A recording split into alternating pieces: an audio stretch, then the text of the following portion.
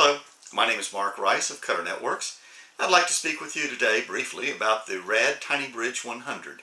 What is a TinyBridge 100 and where do we use it and what does it look like? Well, a TinyBridge 100, there's basically two different variations of it. The first one is used to extend Ethernet over serial communications connections. In other words, you might have a modem, let's say, that has an RS-232 connection, and you want to extend Ethernet and bridge it from point to point over that modem. The TinyBridge will allow you to do that.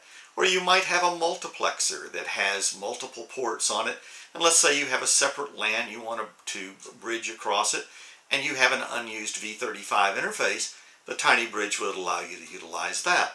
Or perhaps you have a satellite modem in a point-to-point application. Or perhaps you have an encoder of some type that has a serial 530 interface.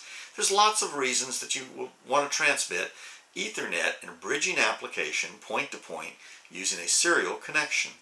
The other application for a TinyBridge 100 is to utilize the 4-wire version.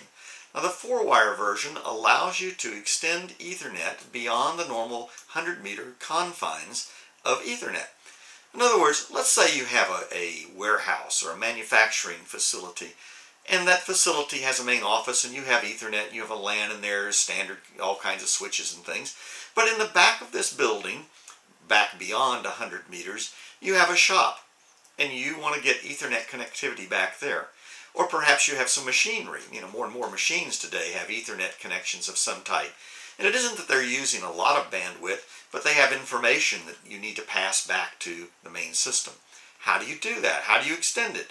Well, you could use several switches and put switches along the way to regenerate the signal. That would be one way to do it. But now you have issues such as providing power to those switches at the interim points and all kinds of things.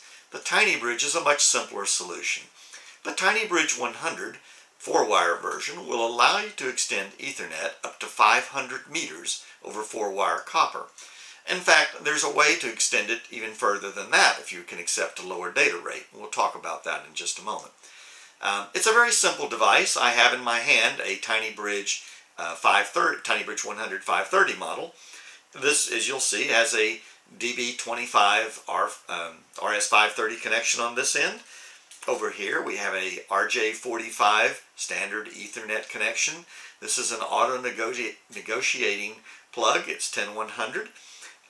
There's a couple dip switches here. We'll talk about that in just a moment. And then you have a connection for power. It does use external power. It uses a brick.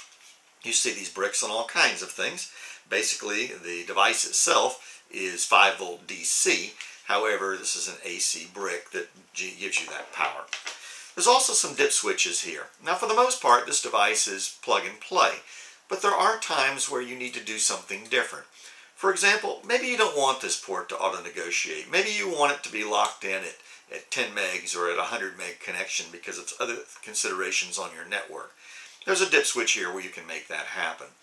Or perhaps you want to go beyond with a 4-wire version.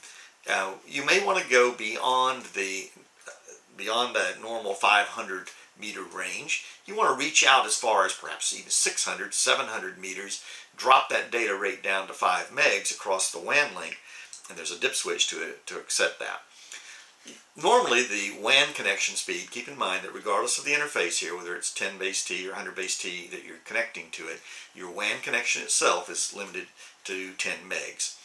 It's a very simple device, as I said. If you had a 4-wire connection here, you would have a terminal block here instead of this serial connection.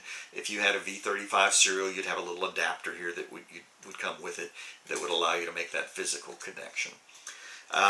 Very reliable device, been around for quite some time. We sell plenty of them. If you have a question about them and you think that the RAD TinyBridge 100 might be right for you or want to discuss your application, I hope you'll give me a call at Cutter Networks. My name is Mark Rice. I'm at 727-398-5252. I look forward to speaking with you, and I hope you have a wonderful day.